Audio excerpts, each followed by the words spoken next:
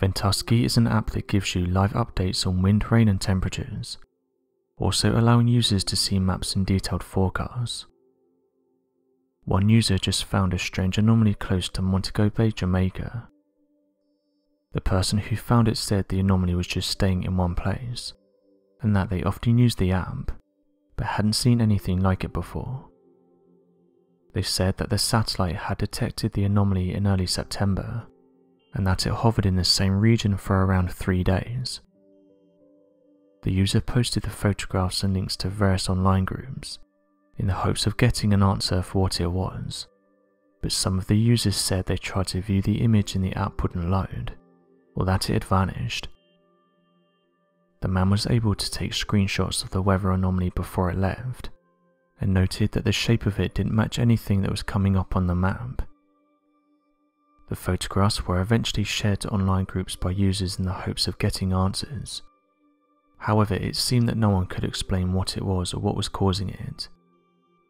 One user said the following: "It's been seen in the same area for a day now, and it doesn't appear to be moving. What's especially strange is that I've contacted people who live close to this region, and they've said that nothing is happening in the sky above them.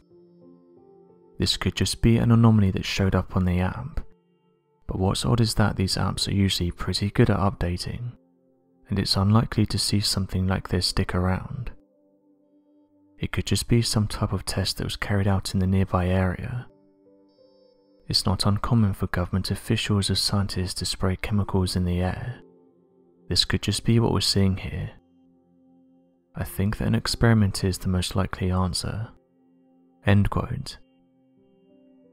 Scientists have openly admitted that they spray chemicals into the atmosphere, and have said they plan to do this in order to help with things like global temperatures. Solar geoengineering is just one idea that's been presented in order to help fight global warming, and although teams of researchers have said this could help cool the planet, many have expressed their concerns about unwanted side effects. Studies are being carried out by scientists in order to work out the correct amount of chemicals that needs to be sprayed into the atmosphere, saying that the dosage has to be correct in order to tackle climate change. Scientists have said there's still teething problems, and that these need to be worked out before anything is carried out, saying that there's definitely uncertainty surrounding this intervention. They did say though that it's worth the risk, and that we could see dramatic benefits. Dr. Peter Irvine, who led the study, said the following: "The analogy is not perfect, but solar geoengineering is a little like a drug which treats high blood pressure. An overdose would be harmful, but a well-chosen dose could reduce your risk." End quote. Others have gone down this route and said that chemicals sprayed into our atmosphere could explain these anomalies that are appearing in different locations. This isn't the only place where these types of anomalies have been detected. This happened recently over the United States.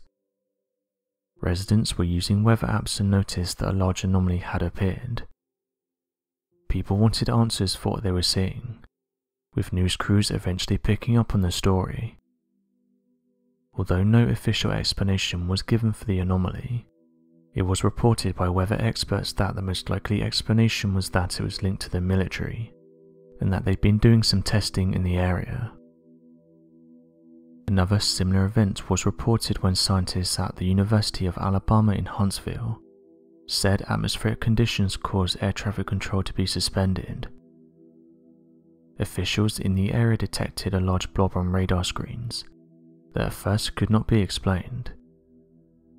Officials soon came forward and said they were behind the mystery blob, noting that the blob was emitted from one of their aircrafts as part of a routine test. Arsenal officials released a statement after residents started to demand an answer for what the blob was.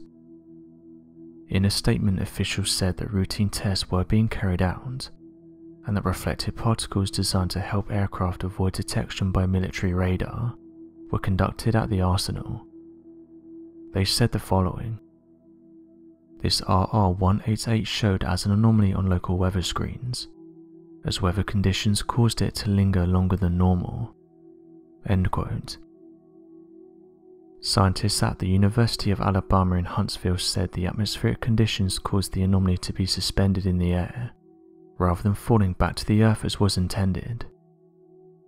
The military said that people were never meant to see the anomaly, and this was meant to be conducted without people knowing.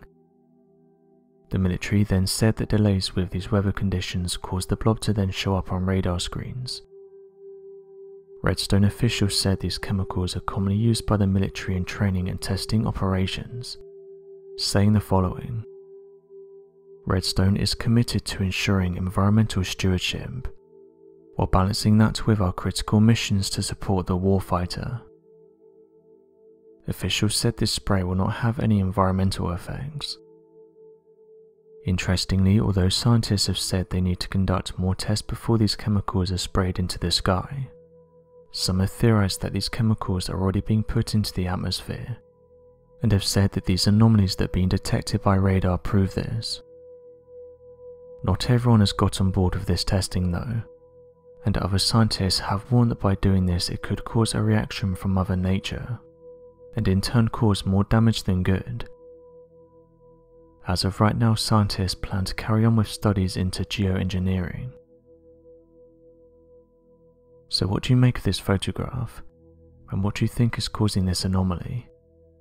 Be sure to leave your questions and answers in the comment section below, and help us to grow this community while working to solve these unexplained mysteries. Thank you for watching, and don't forget to subscribe for more videos.